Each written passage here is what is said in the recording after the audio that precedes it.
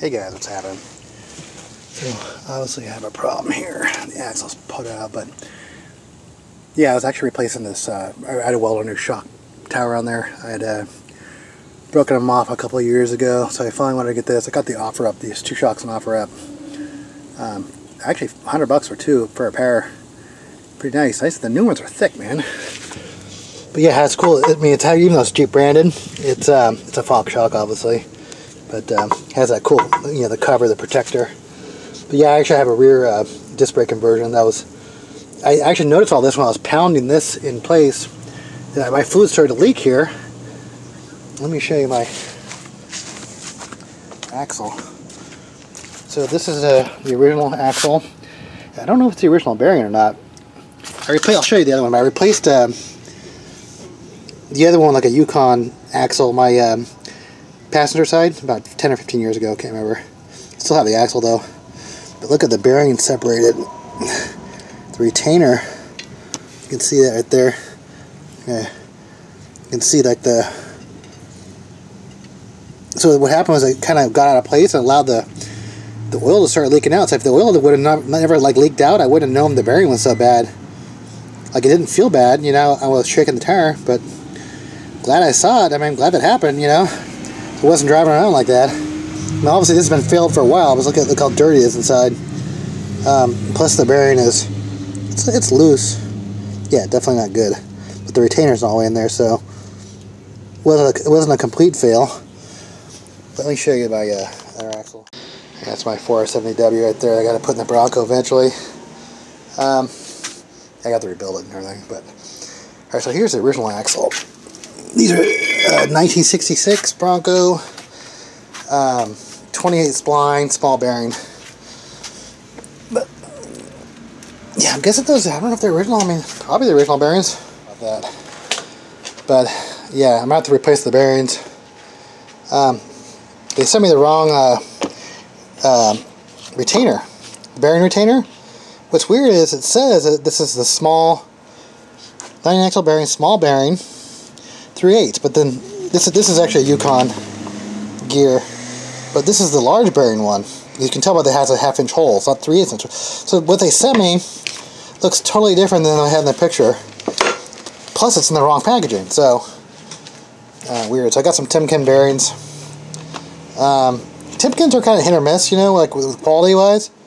Like this one's made in Taiwan, the Seal, but thankfully the bearing's made in Japan. So right there. But it doesn't have. I think usually the logo would be like the silver, kind of like a sparkly pattern. Alright, so I gotta take these bearings off. I'm not gonna put the factory retaining plate back on there. I have another one of these Yukon ones, but the cool thing about the bearing press, man, is it's a headache because I have to store it, you know, but surprisingly I use it a couple times a year. And every single time I use it, I'm happy I have it. But yeah, it's a headache having to store it. But alright, so I'm going to have to get those bearings off, and I do actually have a tool which I will show you how I get the bearings off. It's like a tool that wraps around the axle. It's actually specifically designed for pulling bearings. But I'm going to have to lower it and get the axle in place. So, alright, so here's a closer look at the bearing. I mean, look at that plate. Even though there should be a seal on the back of it, so it's supposed to be a sealed bearing. So yeah, not looking good. You know, what's funny is that when I replaced the other one, I don't think I had this bearing press at the time, you know, and I didn't really have the other one. The sealing surface was kind of jacked up, like where the oil seal goes, like right there. So it was quicker for me just to buy home. Back then they were a lot cheaper too. I think I spent a little bit over $100, but it was a Yukon gear. It's like somewhere around $100 back then. That was already built, you know, with the studs. It was just you'd buy it. It was a quick swap. I could just throw it back in there. It was already completely assembled. So, but yeah, they've got them priced on there now. They're like $200, you know. So, yeah, I'm gonna just do the bearings on this one. It was like $50 for the bearings. Well, with the retainer, it was like I had the bearing, the seal, and the retainer was like $50. So pressing on the bearings is gonna be a lot easier than taking them off. I just don't know how I'm gonna get this on there. You know, I have these tools. I just to get it up around. Alright, so I'm trying to think of a way to get them pulled off, but I might just cut these because it's going to take me longer to figure out I mean, I'm sure I could figure out some way of wrapping that thing around with bolts, and in every single video I've seen online is people just cut them off, but I don't know. Yeah, once you cut them off, because the metal's so hard, you know, it also makes it brittle. And look at those balls. I mean, too bad I don't have a wrist rocket. Those would make perfect, like, slingshot wrist rocket balls. Okay, so I break it off. I wonder what brand this is. Well, we'll clean it up and we'll see what brand of bearing this is to know if it's actually factory or not. Well, I don't know if it's supposed to be like that or not. I didn't even... I mean, it's slightly cut here, but I don't think the bearing is supposed to be, like, riding on the shaft again.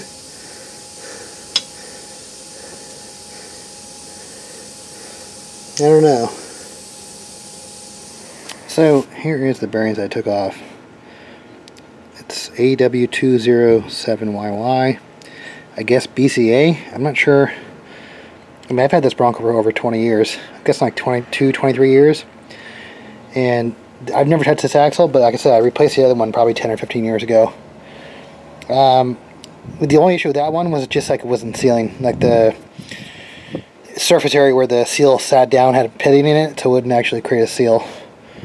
I guess I could have sleeved it, but so I had this thing in the back of my lathe.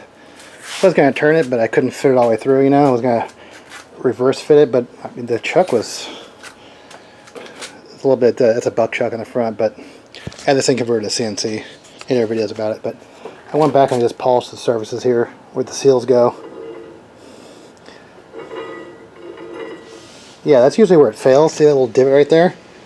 I mean, once that thing gets worn out, I mean, the thing can no longer hold up, you know, the gear roll back. So, I mean, you can actually sleeve these things, but that's actually why I had to do the, when I replaced the other axle, I had to replace it because this thing was all pitted up and thrashed. So, I think this one will be fine. I think this might be pretty good. Because remember when I showed you I took it off, it was like spinning on the inner race here. It's not a race, but on the inner ID, internal diameter of this thing.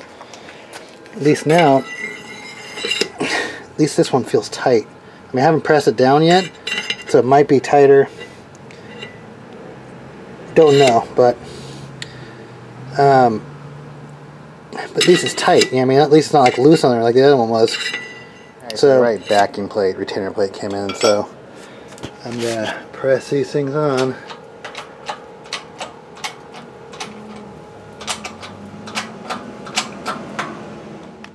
Oh, got a good seat. Yeah, there's no gap, so that's good. So I don't know what was up before. Like the bearing had become loose on the shaft. Because why else would I have rust in between the gaps? You know, I don't know. At least I was able to. It feels like it's tight. The press is on there tight, and not spinning around on there. All right, get this mounted in there. All right, so I got to pop a new tool on, or a new seal on here. I'm going to use this to pop it on. Right, so one thing you're going to do is like lube up the seal. Because once this thing is going, the oil itself will keep the seal lubricated, but you don't want to have a dry seal rubbing on this metal. It will tear that thing up in 2 seconds. Alright, so I'm going to grab my rubber mallet and bring it in a little bit more. But I still need to get my disc brake on there. Alright, so here it is. So you have the circle spacer, the caliper bracket here, and then that little square bracket. Alright guys, there it is. That's how you replace a small bearing axle, 9-inch, Ford 9-inch early Bronco. Yeah, this thing's been my daily driver for like 20 years. Alright guys, cool. Hopefully this video helps somebody.